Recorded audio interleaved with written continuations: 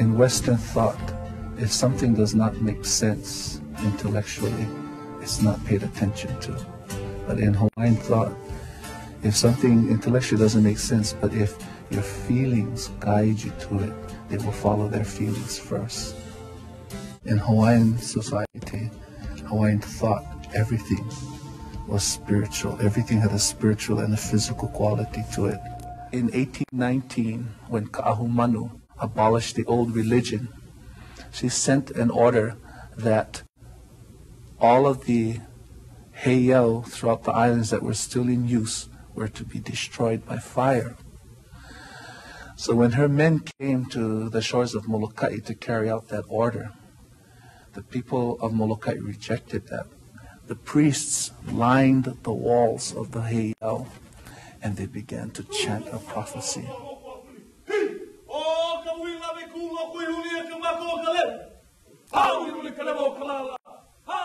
Ha'ule kala, ha'ule kapo, ha'ule kalani, ha'ule kani'au, ha'ule ule kaleva, kalani kalara leva, which means the day shall fall, the night shall fall, the heavens shall fall, all the highborn shall fall.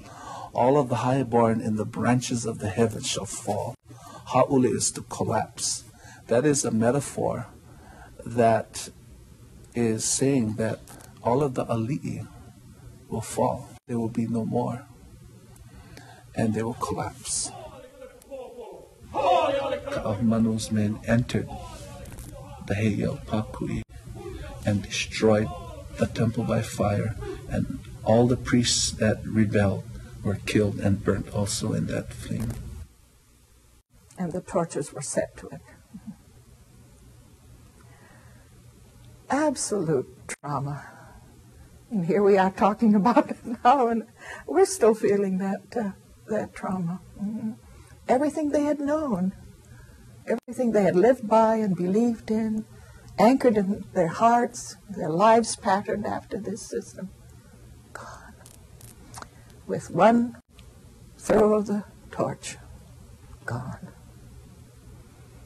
And there were their family idols and things, taken, and they were fleeing up to the mountains, burying them in the caves and, covering them over, and oh, how traumatic. With their children in their arms and fleeing, and it must have been probably the most traumatic time in the history of Hawaii.